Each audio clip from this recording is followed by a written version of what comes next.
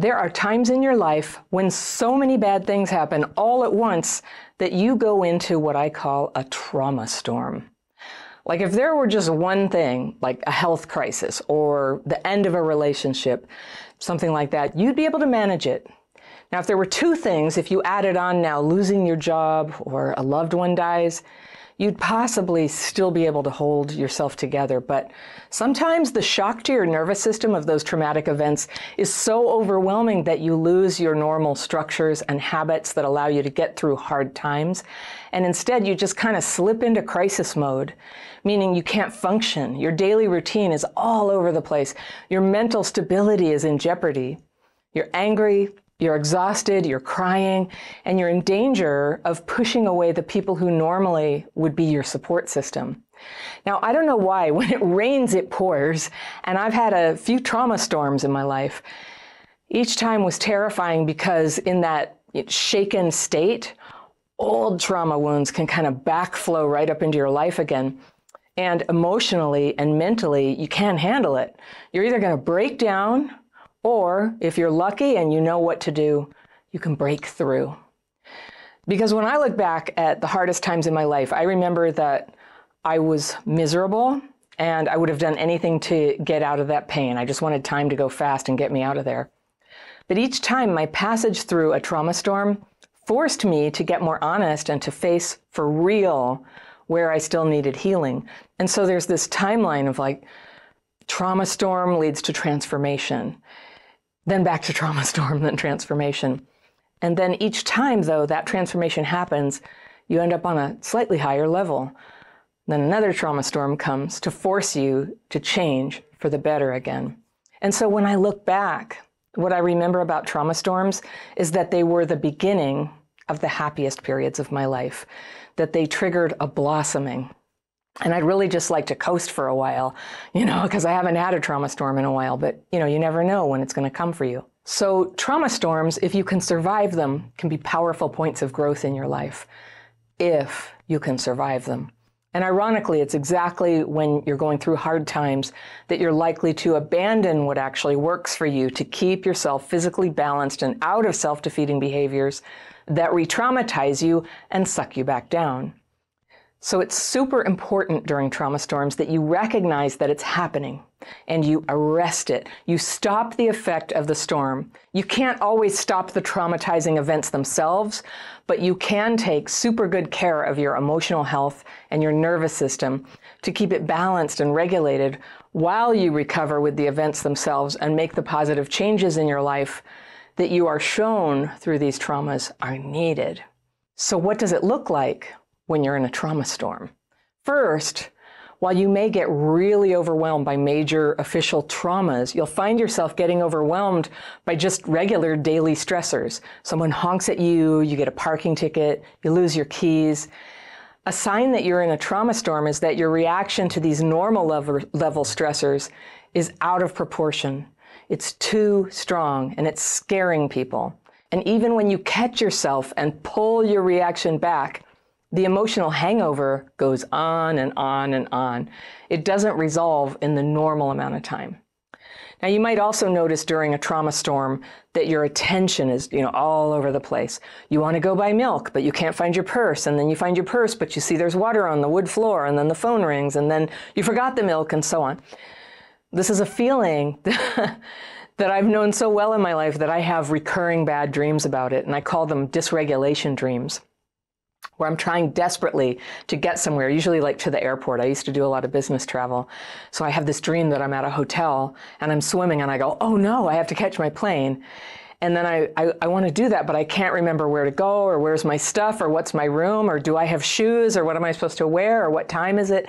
And the stress goes up and up and up and you can't bring it down. And that is the feeling of being in a trauma storm. And even if you're not in full freak out and you're not consciously feeling stressed, being in a trauma storm can show up as you starting things but not being able to finish them. You're flitting from thing to thing, like you're driven to keep seeking something, but you don't have any power for follow-through. It's not the same thing as procrastination, but it's like that because you can't get anything done. So another sign that you're in a trauma storm is that you're thinking a lot about the past and you're worrying a lot about the future. You're basically time traveling to 1981 or last week when someone offended you, or you've already moved in to tomorrow when you're going to see someone you have a crush on and you're thinking about what you'll say and what are you going to have for lunch. And meanwhile, right here and today, you're not dealing with anything at all. Stuff's not getting done. The things you're responsible for are falling apart. So the trauma storm keeps you from feeling a sense of priority about what needs your attention right now. And this is probably one of the most direct ways that traumatic experiences generate more traumatic experiences. You can't see problems coming because your attention isn't here. Now, being in a trauma storm can also keep you constantly dysregulated, making you feel spaced out, numb, sleepy during the day, agitated at night when you'd normally be sleeping. And that kind of reminds me of like having a new baby, very dysregulating, which is an example of how trauma storms can get set off by good things too, not just bad things. With good things or bad things stressing you, changing your pattern, you get thrown off, you're tired. You're emotional. You might be struggling to take care of basic hygiene. You haven't taken a shower in days and you're grazing on yucky snacks all day but not eating meals. The dishes are piling up. You can't find your keys. That always happens to me.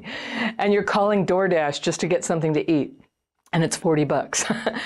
In fact, in a trauma storm, you might find yourself craving fast carbs like sweets and bread and ice cream, or you're eating constantly, or you're not eating at all, or you're filling yourself up with coffee all day or alcohol. Now, emotionally, you might have a feeling of dread or grief or paralysis that feels bigger than you.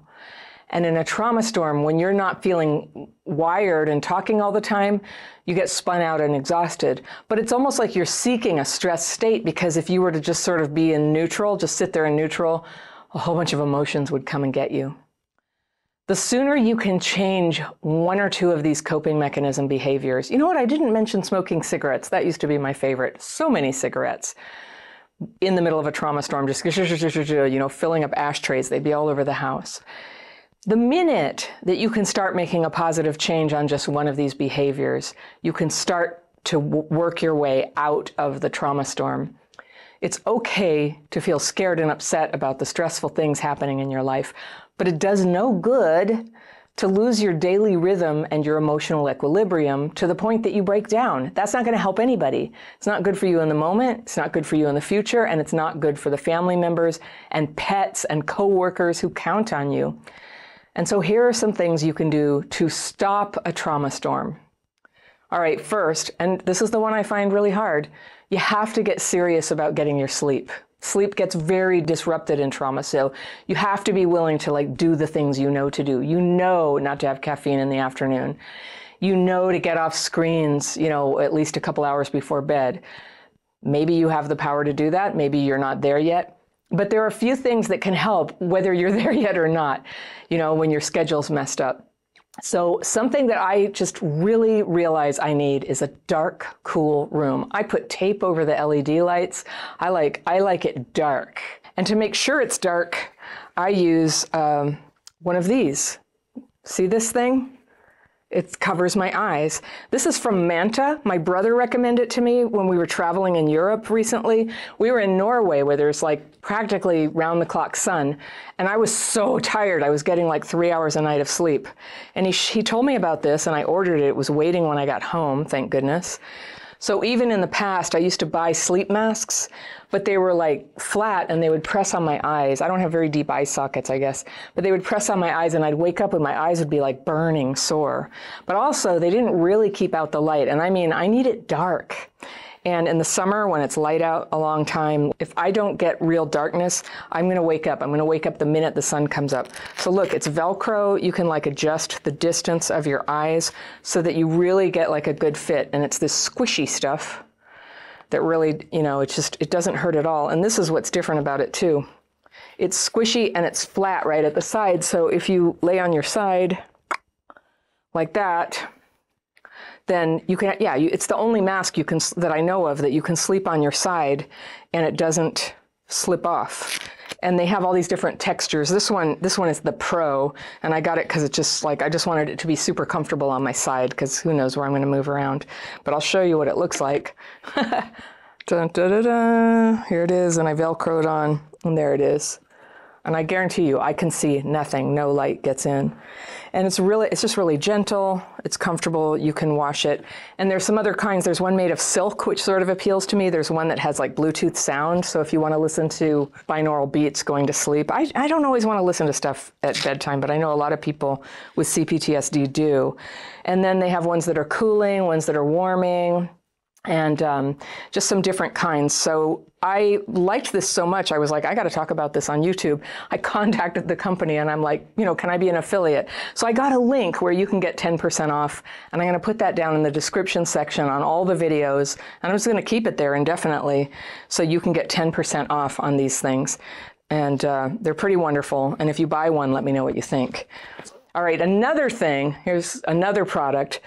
Also waiting for me when I got home was a weighted blanket. All right, have you done weighted blankets? So these are popular for people who get dysregulated or who have trauma or maybe are on the autism spectrum. But a weighted blanket is stitched up so it's got heavy stuff in it. And I bought one a few years ago and I hated it. It was 30 pounds, it was queen size, it had plastic beads in it, which I tend to think is just, I don't know, it's just turning out that plastic beads are in everything, and I don't think it's a great idea. But the main thing is it was so heavy and hot, like I couldn't really move, and I found it claustrophobic. I didn't like it. And even just like folding it up to put it off the bed, or it was so difficult. And it said, oh, it's really washable, but 30 pounds, it was so much. And in the end, I jammed it into a broken laundry basket, and I stuck it out on the street with a little sign that said weighted blanket free, and somebody took it. But that's how much I didn't like it. And I paid $300 for that. So I thought weighted blankets weren't for me, but I found one that works a lot better for me. And this is weird, I'm gonna show it to you. I can't really show it to you when it's on, but it looks like this, okay? This is what it looks like. This is 15 pounds.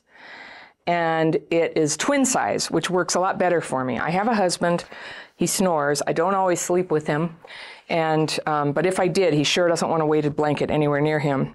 So I have this, and 15 pounds is so much more manageable, but here's the thing that's cool about this Sleep and Glow blanket. It has little tiny glass beads. I can feel them, you wouldn't be able to feel it, but it's sort of got a little bit of fill in it, and then this little bit of like grit, that these are glass beads, and they stay distributed inside the little, quilted squares there. But here's what happened. So on my way home, I was in Europe for a month doing my live shows last month. And on the way home, it was a weekend when there were storms on the East Coast, and my airline ended up giving me a free flight to Europe. It was so bad. But we got on our flight, which was supposed to be direct from London to San Francisco. And partway through, well, the flight ended up delayed, and the people who worked at the airline, they're only allowed to work like a decent amount of hours, not a crazy amount of hours. You do not want your pilot that tired. And they basically had to there was no way they could fly all the way to San Francisco in the right amount of hours that was legal for them. And so they said, we were already up in the air after the delay, and they said, we're gonna have to find a place to land, like somewhere in the United States. So we end up in Washington, D.C. at like 3 in the morning.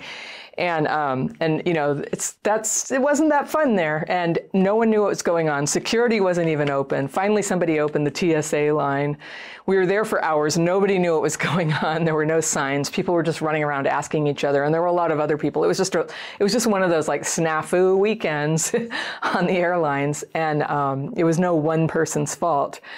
But they had to wait until they could find a crew who was rested, who could come back on our plane, and we could carry on and go home. So anyway, we get home so it was like the longest flight ever, and we finally get home.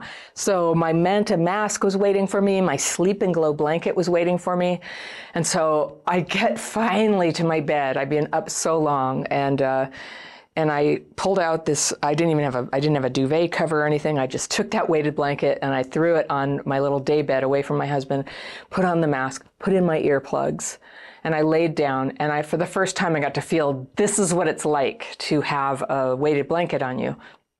It's very snuggy. It's nice. And this is like light enough and small enough, twin size, 15 pounds, and this very, very breathable construction so you don't get hot. That's the beauty of it. It's, I don't want to be hot. I don't know about you. I don't want to be hot. So it's got this it's temperate, and you can use it in the winter. You can use it in the summer. But the pressure of the weighted blanket on your whole body, what it says in the literature is it feels like a mother's hug. I don't want to say that to you because I know that's kind of a loaded concept, but you get the idea. It sort of communicates to your nervous system. It's like, okay, you're snuggy now. You're in your bed. It felt great. And I just went right to sleep and I stayed asleep. And so I've just been using it. I just use it every night, and I love the feeling of it. And I do have trouble staying asleep in the morning. I think it's like women of my age often have that. And I'd say between the mask and the blanket, I'm getting an extra 90 minutes of sleep every morning, which is life-changing. It's very good. And so I have a link for that too, where you can get a discount using this link that they gave me down below. So down in the description section, you'll see a link for BetterHelp, online therapy. You'll see the sleep mask. You'll see the weighted blanket if you want to give it a try too. Pretty cool. So sleep is super important to getting out of a trauma storm. If you don't do that, hardly anything else is going to work. All right, second, you should eat protein and dinner foods. Don't forget your dinner foods, like cooked food that has protein and vegetables in it. If you want to get out of a trauma storm, I want to stress, don't drink alcohol. Go very low on sugar. Go easy on the fast carbs like bread and pastries and, any kind of sweets. Those things, they amp up your system and they make it hard to bring you back down. Everything that you're doing to get out of the trauma storm is just trying to get level again physiologically and mentally. So another thing to do is also just drink a lot of water. Drink a lot of water because let's just assume, I always wonder, is this even true that toxins are being released? Sometimes I think that's a metaphor, but whether it is or it isn't, water is very good to drink. Okay, another thing is go outside and move around out there. Take walks if you're able, run if you can. But going outside and seeing the sun and noticing where it is, like Andrew Huberman talks about this, go see sunlight the first thing when you wake up in the morning. That's a nice thing to do. Go see sunlight anytime. Go see the gray sky if it's gray outside, but help your brain and your nervous system understand what time of day is it? What time of year is it? Your body, we all evolved on this earth to be very, very sensitive to the time of year, the season, the time of day. There's a lot of cues there that send signals to your body and release hormones. So going outside is how you can start, it's sort of like a defibrillator, right? For your nervous system, going outside. A defibrillator, it's those paddles where you can restart a heart, So that's what it's like. You go outside and restart your nervous system, sort of get set again. Where are we? Oh, it's noon. Okay, noon. All right. So your body times itself. It needs to know. And then moving around, exercise is probably the single most powerful thing that you can do about depression and dysregulation. Exercise that sort of elevates your heart rate, depending on your level of physical ability, mobility, what you're able to do. Getting a little bit of sweat going and moving is so, so good for you. And will just sort of, it just gives you this great reset. So take walks if you're able, run if you can. All right, now let's talk about how you talk about trauma. Be selective. Despite what some people think, talking about the traumatic thing, the thing that you're very upset about, might not be best for you at all times. There's probably a time for it. There's a person who's good for you to talk about it. But if it ends up being talking over and over and over and over again about what happened, it can re-traumatize you. It can get you dysregulated and make it very hard for you to sort of physiologically come back from that intense stress, the big shock that you've just been through. So one thing you can do to express things when you want to talk about what's going on that are less triggering is to write about it. You can write about it and read it to somebody or share with them what you wrote, let them read it. But you do not always have to talk about it. So think about that. Be selective. Choose your companions wisely. The people who you don't feel that great with, you're not safe with, who stress you out, who make a mess when you need people to actually help you tidy up, maybe not such a good idea. And I know how hard it is to set boundaries when you're already in a trauma storm. It's really good if you have somebody to run triage for you, a friend who helps coordinate, and they decide who's going to come over, and they decide, they just sort of take things in hand for a while. They get people to make you meals. These are things that can happen in certain trauma storms. Somebody died, you have a baby. Sometimes people will help you in this way. So it's good to have a friend run triage and say, I'm just checking in on you today. You know, how are you doing? Did you go outside? Do you want me to come over and we'll go outside? That's a good friend. That's a good thing to do. Now you're going to have limited focus. It's scattered, right? So when you do use your focus, use it to perform short, simple physical tasks like wash a few dishes, organize some shoes, take out the trash in the kitchen, just a little thing. Don't try to do a major thing like clean out all the cupboards, just one little thing at a time. You can make a clean, little orderly space where you can put something beautiful, you know, like pick some branches from the garden and stick them in a vase and have one table cleared off where you have that, and then sit at the table. Like just let yourself keep experiencing physical touch like you're a little kid in Montessori school. I went to Montessori school, and that's what it's like. Kids learn through tactile experiences, tidiness, about how the world works and how we connect with it. It's very regulating to do that. Make a cozy place to relax, a really good place to sit down where you can put your feet up. In Bright Line Eating, they have this phrase called bunny slippers, and it's sometimes literal, but it's usually figurative, you know, little fuzzy slippers, that you give yourself permission to really put your feet up and relax and treat yourself very tenderly when things are hard. Also, when you're in a trauma storm, give yourself permission to do nothing. If you watch TV, just go ahead and watch TV, no guilt. But here's what I would caution you. Don't watch TV for more than like an hour and a half at a time. Take a break. If you really want to binge on a show, take some breaks, move around, go outside. Don't get hypnotized by TV or anything else, or like an angry conversation, or, you know, you can get hypnotized, like negatively hypnotized. And that will just sort of carry you back into your dysregulation and make it hard to come back out. One little thing that people like to do, and I did this once when I was in a very bad trauma storm, is I had a little healing box. Some people call it a God box. So it's a little box and it closes and it's your private space, and you have a piece of paper and you can write down 3 to 5 parts of your life that have been hard for you because of what's going on. You know, let's say, you know, I keep missing work. My credit card debt's piling up. My kids are falling behind on homework. I yelled at the neighbor. These are all real things I had to write down. And you fold it up and you put it in the box and you just say, I don't know how to fix this, but I'm putting it in the box and I'm going to see if a way comes to me. A way did come to me, but I also would say I can guarantee you it's a good way to get the problem off your mind for a while so that you can rest your mind.